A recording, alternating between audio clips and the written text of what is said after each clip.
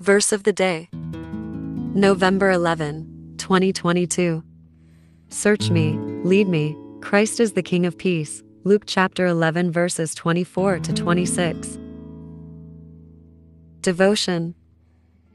Search me, lead me.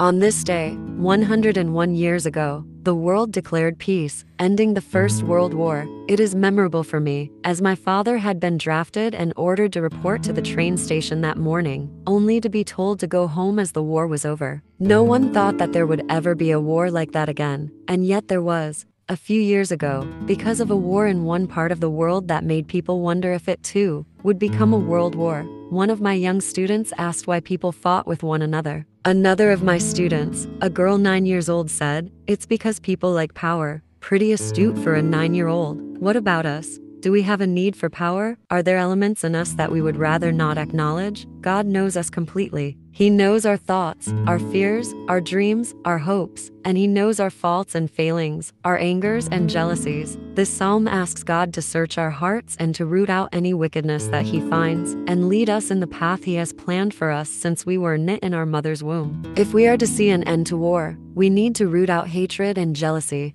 the need for power and greed. We need to replace them with the will to acknowledge that each and every one of us is made in the image and likeness of God, and that we all have a right to live in peace.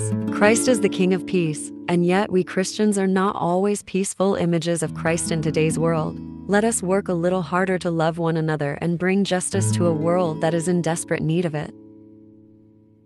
Let us pray.